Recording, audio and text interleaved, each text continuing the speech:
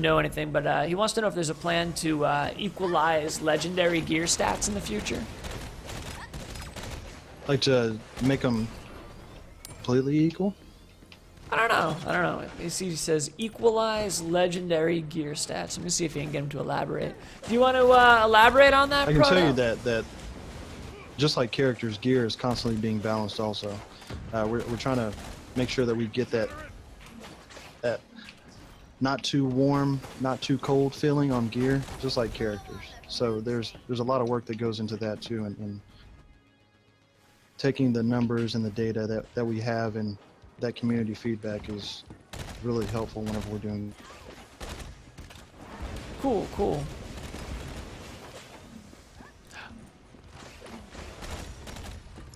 Yeah, I've noticed there's like some legendaries right now that, you know, just seem amazing, and then you have the others that are, you know, like you're saying, almost kind of like lukewarm, not quite well where you'd expect. So, you know, I can see that you guys have definitely been working on them with like the past couple hot fixes and everything. Yeah, and a lot of that also comes with, you know, the type of player that you're choosing and the type of player that you yourself are. Mm-hmm. What your play style is may not match the type of gear that you're using, and you want to make sure that you find that good mix. Very with that true. Repetition and practice.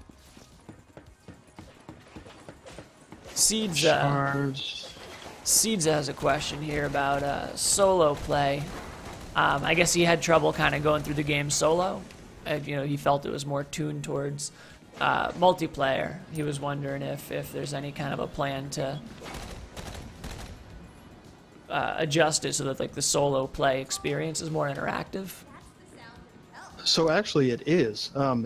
The way that it's built, it kind of has that Borderlands style where you have the more players you have, the harder the difficulty is on top of whatever difficulty you chose. And we've kind of made it to where the single player experience is statistically not as hard as it is whenever you're playing with a group.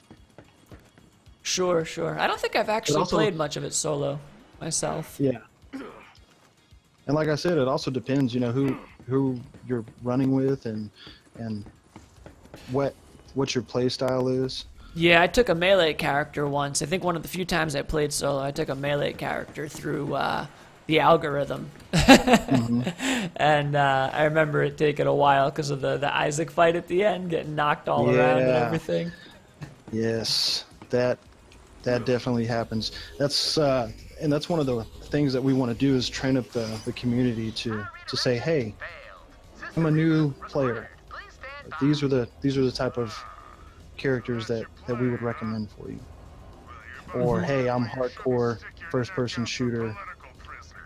These are the type of guys we think that you guys can get a good challenge with. Okay, so Proto elaborated on this. What he meant was like the rolls on a lot of the legendaries, you can get like, you know, 3% damage reduction, but someone else with the same legendary. Yeah, is there a plan to equalize that? I think that's what he was asking. That is one of the things that is going into what they're doing with the balance. Cool. We've definitely heard that.